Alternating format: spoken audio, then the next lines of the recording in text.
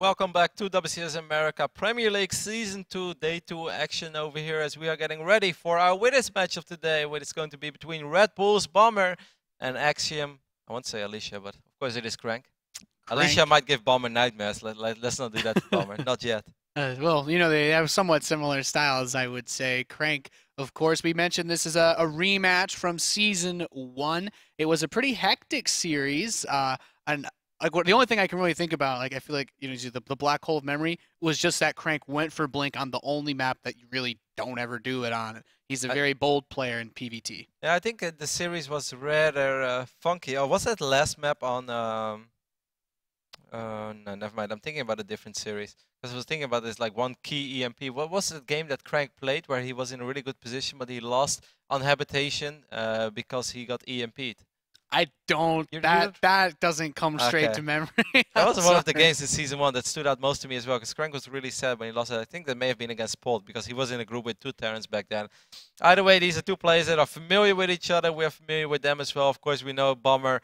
Bomber was one of the first Terrans to start mixing in Widow Mines in his play, even before the Widow Mines got the buff. And some would even say that you can tribute the buff to Widow Mines to Bomber, because, you know, he started doing it. A few more Terrans started doing it. I'm not going to say that he was like the absolute first Terran, that he's the inventor of the Widow Mine against Protoss, but he was doing it in a couple of high-profile games. And just like 1 or 2 weeks after that, Blizzard was like, hey, we've seen Widow Mines being used against Protoss.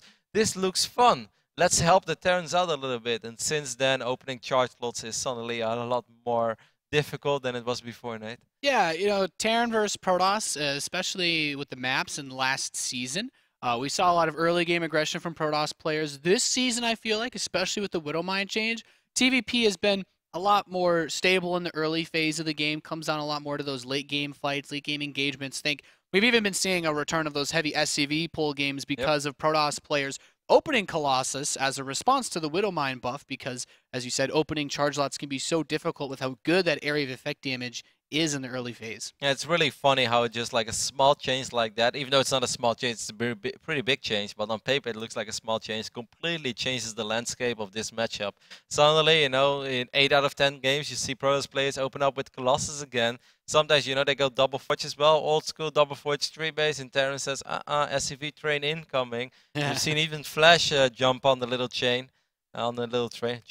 Yeah. Well, you know, train. There were some builds, though, that really exploited the metagame previously, like, really well. Like, Oracle into Fast Third Nexus, suddenly, that's a build that's a lot more punishable now. And I think Crank, if he wants to play greedy, will have a much harder time versus a Bomber on this set of maps. And I think the maps are going to have a big hand, especially in the way that these games pan out. Our first map will be Overgrowth. And how do you like this for Crank's, you know, I would say aggressive style of PvT? But Crank doesn't have to be aggressive, though. I think this is not the best map for a Protoss to get really funky on, do something super crazy. I think in general this is a nice map to defend on 2 bases, and we all know that like Bomber is kind of an aggro Terran as well, because, you know, in the old days Bomber was all about, because Bomber actually had like his high days during the SCV train era when he, you know, he won at the global final Season 2 at Gamescom back then. He played multiple Protoss players that tournament, and every game kind of looked the same. It was like drop, try to drop, okay, nothing back, regroup, pull everything, run across the map, and just win. Like, this is how Bomber won that tournament. There was almost no like 45-minute macro game against Protoss or something. He played against First, he played against Grubby, and it was often just like drop into retreat, into regroup, pull SCVs, and go for it. So, you know, Bomber, you could say that he might be quite happy with playing against Colossus. But I also know that Crank is one of those players, as both players already, sorry, I just have to fire up the game. Crank is also a player that I feel he's either very strong early game or he's very strong late game. Like, I feel mid game it might be hard for him to survive, and that is exactly where I feel that Bomber might shine. But if it goes into very late game, I kind of like Crank's chances again, because he's a Protoss that I've always admired for his absolute or excellent map awareness, just having a few Zealots everywhere, having Pylons everywhere, the ability to warp in, and of course the spread of High Templars, extremely important late game. He's also good at that. So you would say early game Crank, mid game Bomber, late game Crank again. Yeah. That's a good way to put it. Bomber's late game control of the Terran army is pretty good as well. So as you guys can see, we're loaded in. We're getting ready to jump into our first game here of the winners match here at WCS America Premier League. The winner of this best of 3 moves on to the round of 16. And our first player who just defeated Nesty in the bottom left our blue Protoss player is Axiom's very own Crank.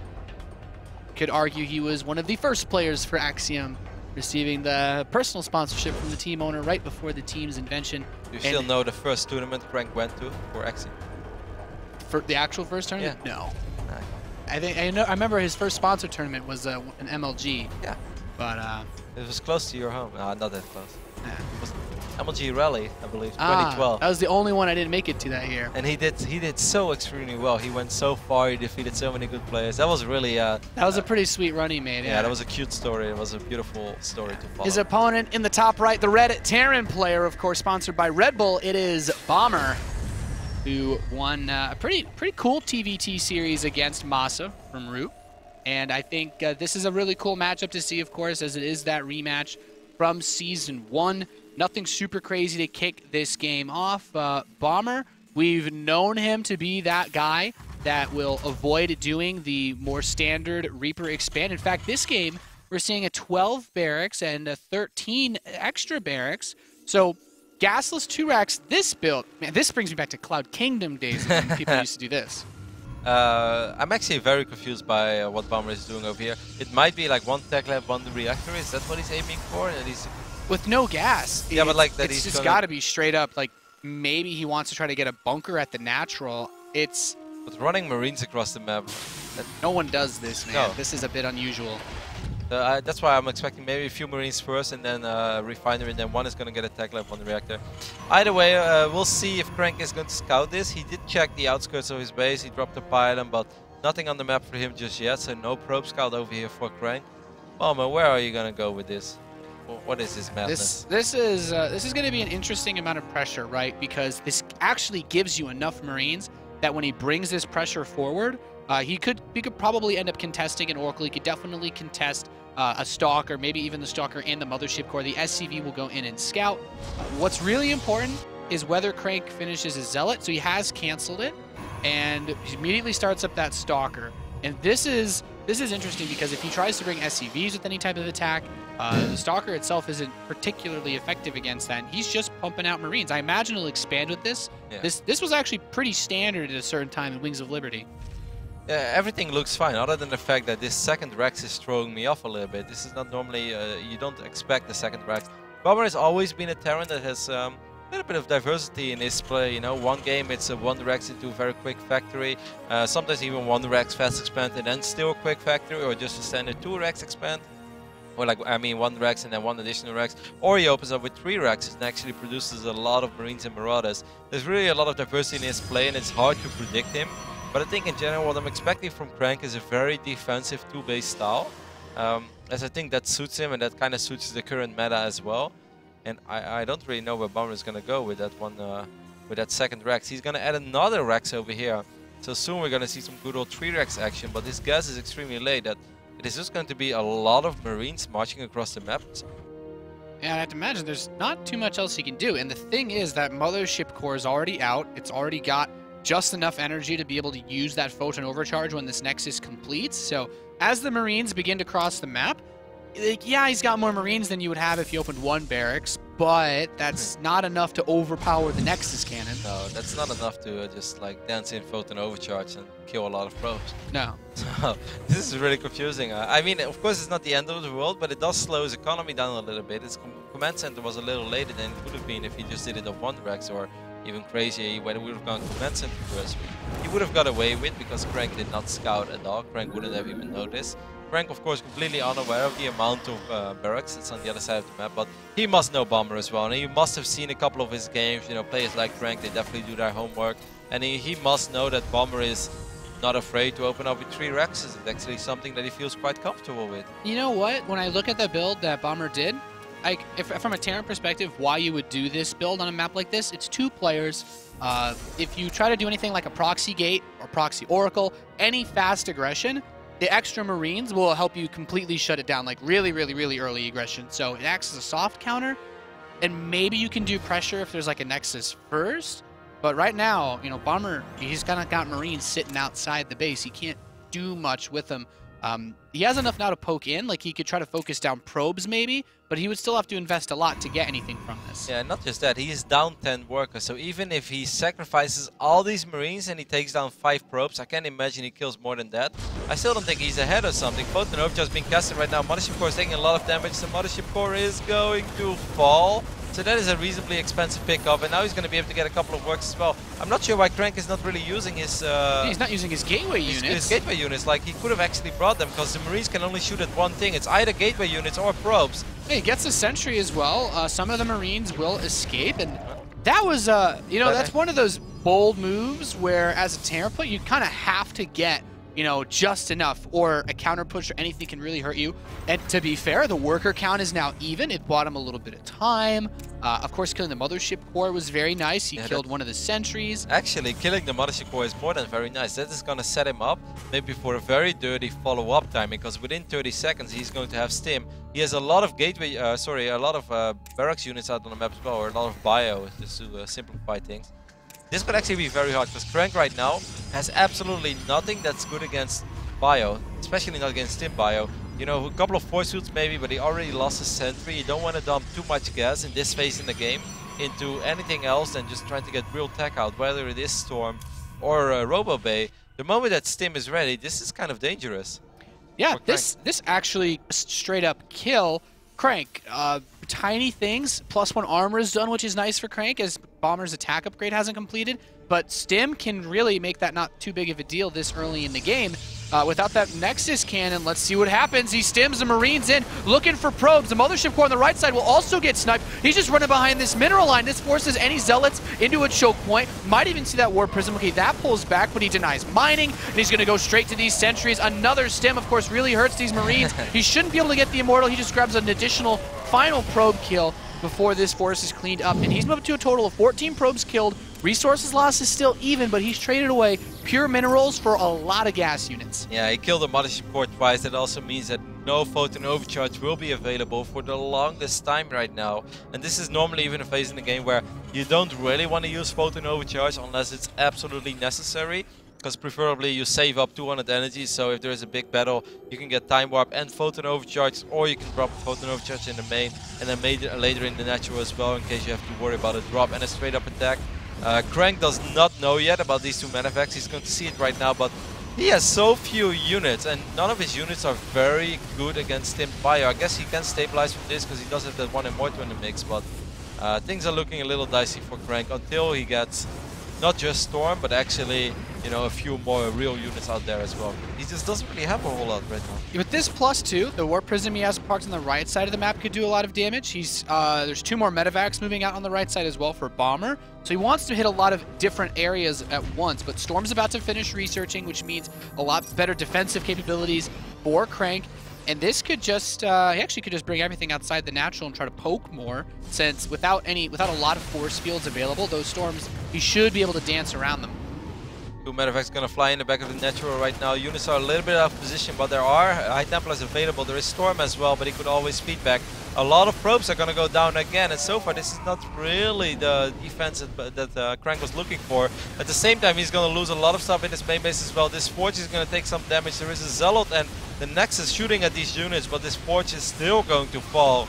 Bomber is just kind of picking apart Crank over here. He's all over the place. This is the Bomber that we all remember, and the Bomber that has stolen so many Terran hearts. Yeah, fantastic harass by Bomber so far. That Storm goes, but he manages to keep his units alive. Even killing, you know, that Forge is a really big deal. The no +1 attack might get the Cybernetics core, which is a big scoop for him as well. That Warp Prism didn't really seem to do anything in Bomber's base in the midst of all of this, and he's now up to a total 23 workers killed. He's got another big army waiting up front. And let's see, there's 4 Templar on the map, but no third base for Crank. Bomber's third is about to finish, and he actually has probably one of the weirdest looking walls at his natural that I've ever seen. He has his armory as part of his wall. He's like, well, I guess the only thing that I could die to is a big counterattack of a bunch of Storms, maybe a few Archons, and a lot of Zealots, because that's like the only thing that you can afford right now, so I'm going to make sure I won't die to that then. Yeah, even the E-Bay is like a pretty important building. Yeah. You'd normally Put your say. fusion core as part of the wall. Bomber played very solid this game. He caught Crank off guard multiple times.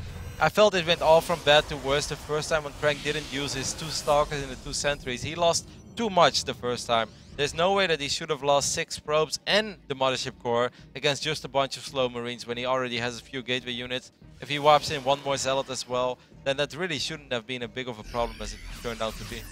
Bomber actually stimmed a couple of those units towards the third base. He was like, there's no third base. Oh, okay, I guess I pull back then. His third command center, he's already floating it out. There's a pylon covering the left side third base. Only a zealot on the right, so he might actually be able to land this before his marines get there. And what exactly is Crank getting? He's rebuilding the +1 attack. He has a good number of immortals, so like this is a good force against a marauder-heavy army composition.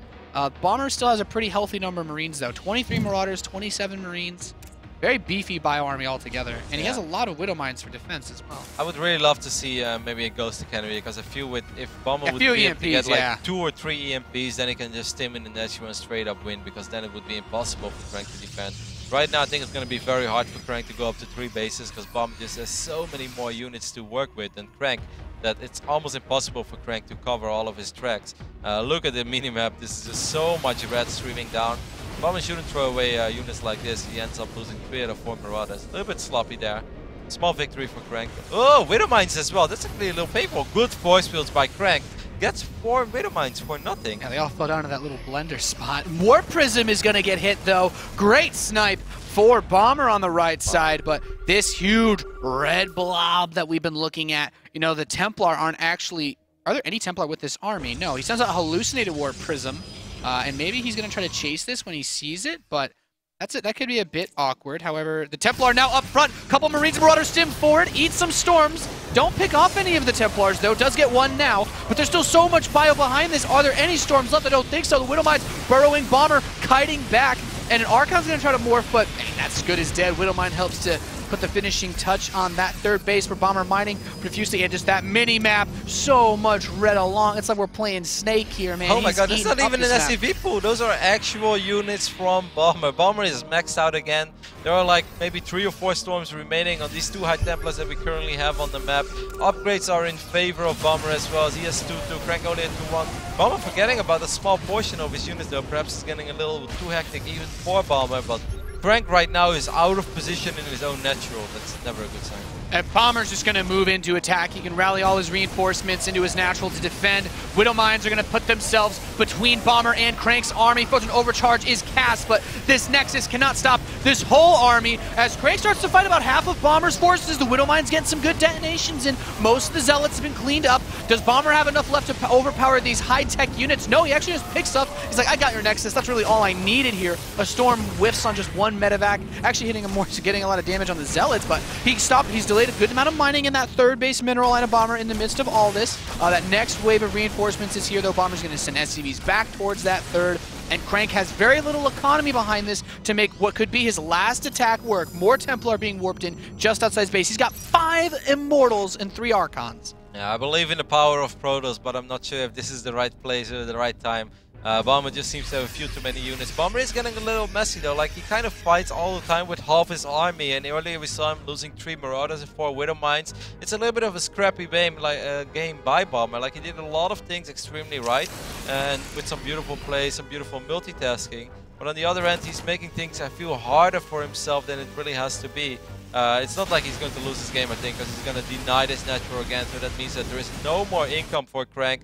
So Crank, I think, is just going to try to win the game with this, you know, little power hit squad of Protoss. But he knows that it's not going to be enough. GG is called, and Bomber wins game number 1 on Overgrowth. After it was a pretty entertaining game, a little bit of a funky, silly game as well. Like a lot of things that we don't really see in your ordinary TVP. Yeah, I think funky is a good way to put it. Bomber opening up with a build like, you know, you go into in a game, you know that your opponent Crank is the kind of guy that could proxy a gateway, but he can also play straight up economically very well.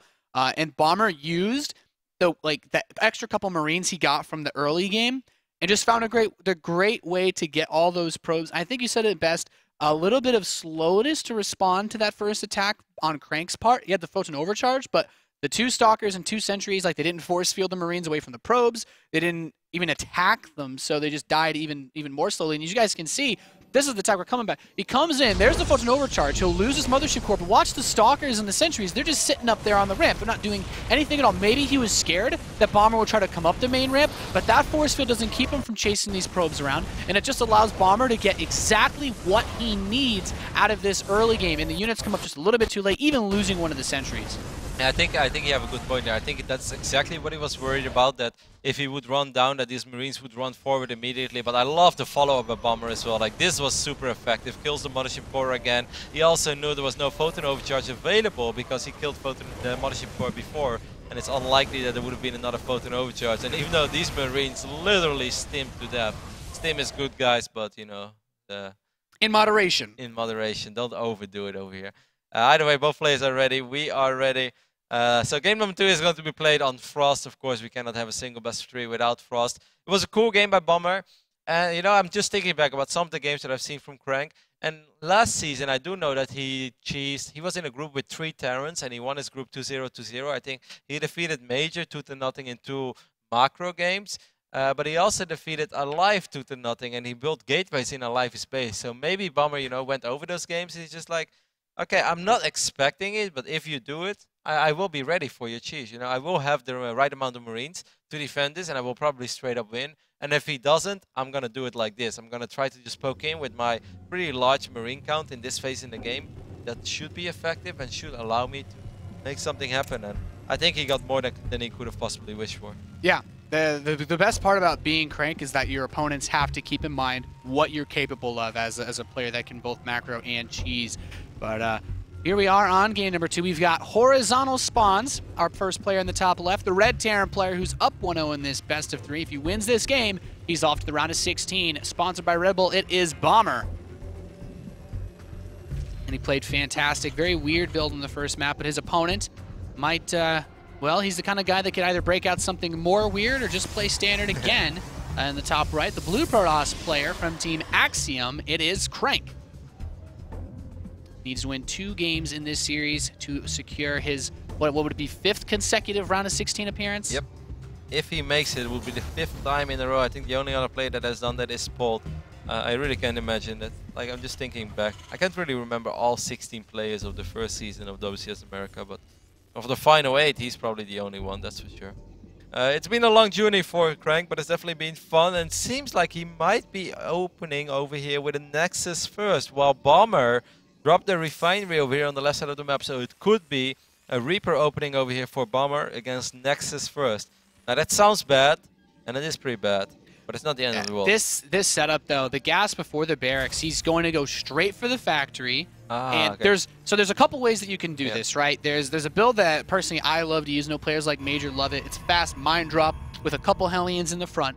And then Maru is another player that on this map, the last couple games I've seen him play TVP on Frost. You go for your factory, but you get a very fast reactor, and you can either go like a 2 Hellion run by and just try to do a little bit of early damage, which could work well against this Nexus first, or you just go for a lot of Marines with a medevac Hellion drop without the Widow Mine. So there's a few options, but it's a very aggressive way to open up, especially in TVP. Yeah, and Crank's life would be about 100,000 times easier if he's actually able to see this. Well, unfortunately for Crank, he scouts cross position first. He doesn't find Bomber. The next time he checks in, it's going to be a little bit harder already as well. I think as there should be at least 2 Marines trying to push this probe out.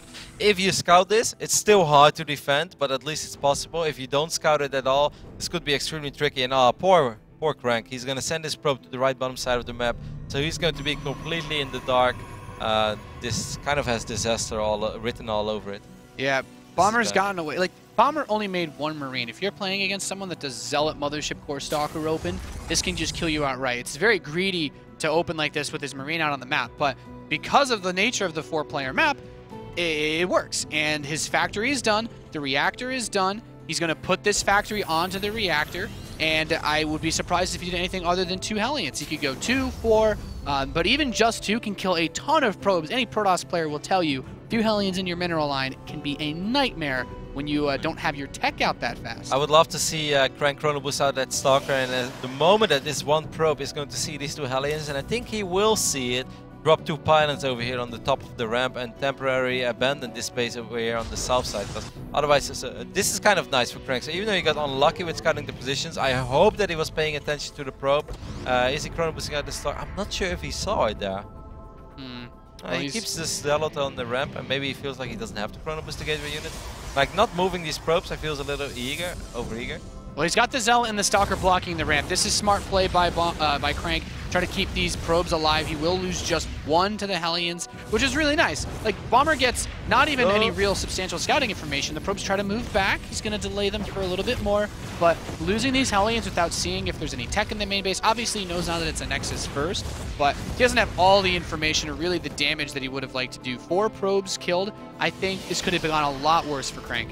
I think 4 probes is actually quite okay for Bomber, because Crank did see those Hellions coming in time, and this was not like an all-out, like Bomber didn't do what we were talking about in the start of the game, that he could have followed this up with a quick start with as well, and then like 1 Widow Mine, maybe 6 Marines, and then 2 or 3 Hellions in the natural. I think that would have been really difficult for Crank to defend. Not impossible, but it's almost impossible to not at least take some damage. Yeah. And I think just 2 Hellions away from Bomber is a very small commitment. These Stalkers getting in the range of this Widow Mine. Crank sees it as well and runs back immediately, so excellent reaction time there for Crank. Yeah, I think nice. it's all right for Bomber.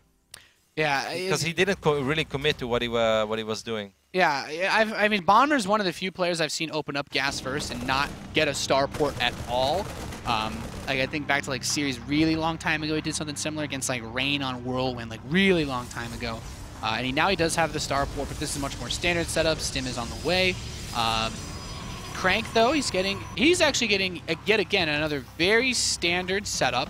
We're not seeing any Stargate play, no fast Twilight Council, and this is pretty much going to end up being, I'd say, a regular TVP so far. Yep, it's going to be Twilight Council right now in the back of the natural, which is a little bit surprising. If I would have seen this 2 or 3 months ago, you know, this makes perfect sense. This is pretty much how everyone is playing. Unless he still drops a Robo base, sorry, he already has a robotic facility, of course. And he's just going to open up with Blink Stalkers and Colossus. Like, when I see these spawning locations, I think of that game that MC played. Who did MC play? Was it MMA as well? Or was some of the other Terrans that he played? And he just said, like, if you do it well with 4 Colossus or 5 Colossus... Yeah, that was MC MMA, I'm pretty sure. Yeah, that was a really funny analysis as well. Like, it didn't really make a whole lot of sense. But basically, came down to the fact that it's very strong. But now we do see that Templar Archives being wiped in as well. And that's kind of what I expected, because the Robobay wasn't there yet, and it would be weird to see Colossus that late. You know, Crank is still opening how we used to open 2 or 3 months ago, and there's nothing wrong with this, because I still like to play like this as well, but it can be very hard to deal with a lot of Widow Mines. Yeah, it certainly can. Zealots, they clump quite a bit. He doesn't have too many on the map just yet. But here we go. 2 medevacs boosting across the map. It's just 16 Marines. He's got Stim. The damage output, you and I both know, we guys saw in the last game what these Stim Marine attacks can do. And all that's important for a Crank is prevent this from actually landing. The Observer runs right into the medevacs. All he needs. Yeah, and he might even try to bait this yeah, he's like, please on land. the medevacs. Feedback. And if he can kill these medevacs, that's a huge victory. Prevent the retreat, of course, without Blink, that's quite difficult to do so. Loses a Marine or so, keeps the medevacs alive. That could have been a big win for Crank if Bomber wasn't paying attention. Yeah, this is really cool as well, because now it just plays out like almost nothing happens. But if Crank doesn't see that, like Nathan says exactly, what is super important for Protoss is that those units don't actually just land in the corner of your base and then stim in. Because the moment 16 Marines stim in, the damage output is unreal. But the moment they get dropped 1 by 1 and they already get hit on by a lot of, or already get damaged by a lot of these Protoss units, it's suddenly a lot less powerful. Crank is going to have to go for this immediately. And once again, he cannot let those units unload in his main base. Yep, pops the Guardian Shield. The Observer placement for Crank has been fantastic. Storm is late though, Nate. Yeah, but he's done such a good job of defending so far. I think, actually... I don't know. There is really not a lot of damage output in Crank's army right now. I'm a little bit worried. Yeah. Storm is only halfway done. He used a lot of his Templar actually and energy on those feedbacks from earlier too. I have no idea why. Like, I'm worried. Why is Storm so... his +2 armor is almost done, I guess. Yeah, his armor is very quick, and he's also making Immortals. He already has 2. Third one is on the way. Those are, of course, expensive units. But normally, a Storm should have been done a little... it's 11:30. Yeah. He does have a lot of Observers, by the way, so kudos to that. Yeah, I mean, his Observers saw all 4 medevacs when they each came in. His Observer, I mean, it's right on top of the army. He'll know if Crank... Or excuse me, if Bomber tries to move in from the right side, or he goes back up top. And look at this pylon spread just around the map as well. That's Yeah. kind of nice. He's watching for anything else. He has the potential to harass later on. He's really good at that. Like I said it in the start of the series, I've always admired that because that's so easy. But for some reason, my pylons always get found. They always get denied. And just like by the time I actually want to wipe in units, I have no pylons in locations. But a player like Crank, for some reason, every single TVP I cast from him, he has pylons up all around the map at any given moment, and they won't get sniped. Now one of them will get found, but still, he has 2 more, so nothing to worry about. No, not at all. Bomber still has a very capable force out on the map, cleans up one of those pylons. But we see Bomber, you know, this is one of those things we talked about. Widow Mine production is still continuing. Very good versus how many Zealots are in this army composition. 18. The Widow Mines, they go to town on those Zealots. It'll be very important to use the range of those Immortals. So Bomber's going to try to snipe his 3rd base, and he should succeed in doing so. Yeah, nice pick off there for the Terran player. So despite all these observers that Crank has, trying to get another pylon up over here on the north side of the map as well, he still couldn't see this entire Terran army move to that north side and deny that base. It's a little bit unfortunate. You know what's also interesting, by the way, is that he didn't go for any of the Twilight console upgrades before he started producing Immortals and Storm. Like normally you see at least a player either open up Blink aggressively or defensively, whatever he wants, and then Charge and then Storm. But he rushed the Storm and then he decided to go for Charge for a long time. So it's pretty interesting how Crank has played this, and it's not something I see very often, or I see a whole lot of Protoss players do. Yeah, Marines checking around the map looking for any pylons. Bomber's got 3 medevacs worth of units up top. Most of his army rallied towards the center tower, and Crank knows that this 3rd base is being put by this high ground here. We've already seen some cool storms in yesterday's matches on probe lines there. Gets feedbacks, actually. This is a very, kind of just backhanded that army. Is like, yeah, get out of here. I would love to see this other army run into the natural, though, and that's what Bomber is going to go for right now. Look at the supply, by the way. Sees it. Is he going to respond in time? There's a Templar on the high ground, but the scan reveals that. Immortal actually takes a hit on it. There's the first storm. He does pick off the Templar, so he's got most of his army intact. There's no more storms with this force, and those Zealots going to eat some Widow Mine pain, using almost half of their real health, and that is definitely nice. Zealots going into the natural expansion of Bomber during all of this. Holding on the wall, though, he's going to be quite fine at the ramp. And Bomber's holding so far. These Marauders run up. He's going to get a couple of Templars by the 3rd base. Storm hits just one of them, and that's a very nice pickup for Bomber. This Archon should not be able to finish morphing, and Bomber still has that massive force outside the natural. And above all, Bomber has the high ground over here, which is really annoying. As a Protoss player, you don't ever want to give up that ground. That's why Crank's going to move his entire army right now. Guardian Shield being popped as well. So many Zealots storming in. There are Widow Mines, but in the end, at least Crank is able to push Bomber back over here. I think that's super important. Yeah, this is a solid hold so far. Yeah, he runs into the natural. He's going to try to pick off the one Templar. He does barely manage to get it. No storms get off. Just Zealots here to defend that army. Stimming. He's got 5 medevacs to keep this force alive. He's still got that army up by the 3rd base as well. Picking off these Zealots. Widow Mines in between the army, buying him a little bit of time. And there is just so much here for Bomber. Won't get that Nexus, though. Yeah, but he's going to get the other Nexus right now. He's going to have Marines shooting from the high ground, the Marauders on the low ground working on this Nexus. And the moment that Crank brings these Immortals back, trying to deal with these Marauders, then that remaining hit squad is going to run towards the natural again. Crank is going to wipe in a few high Templars. They're super exposed as well. Feedbacks will land, at least do something, but I think that this Nexus is going to fall. And yes. Yeah, he gets the natural Nexus. There's a Colossus right by that force as well that he might pick up. A great grab for Bomber as that last medevac does retreat out, and he still holds that high ground position. Look at this next massive force. Crank can't handle it. GG. Bomber takes the series. What a fantastic series by Bomber. Really cool play that he pulled. Definitely didn't go for the standard builds whatsoever in either of those games. Not even our standard non-standard builds. Yeah, Bomber just kind of doing what Bomber does best in the long run, though. Just like he starts dropping, and even though he's losing units every time you look at his supply count, it's still at 180, 190. It's really sick how he does it in his matchup. I think he really used the mobility of his army very well in the later stages of that game.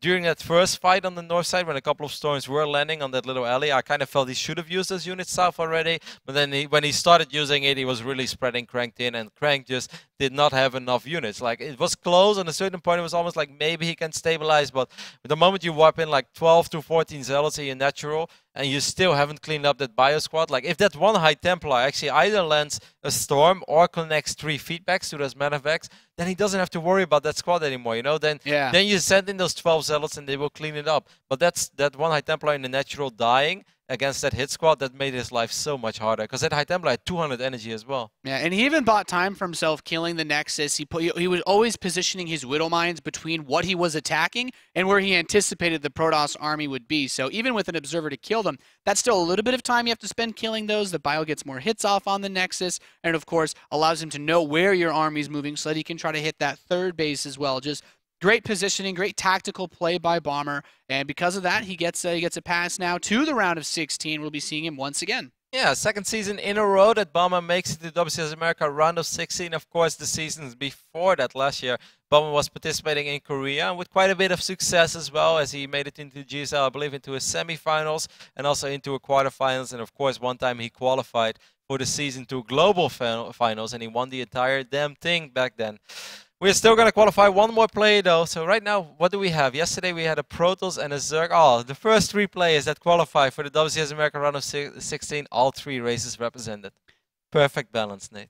That's a thing of beauty. Of course, guys, up next, we're going to have our losers match. It's going to be between Nesty and Masa. And I think that should be a really cool TVZ to watch. I think so as well. And I know that Masa's TVZ is pretty damn good and really entertaining to watch. So we're going to head over to a very small commercial break. And after that, we're going to bring you the first TVZ of the day. So stay tuned and we'll be right back.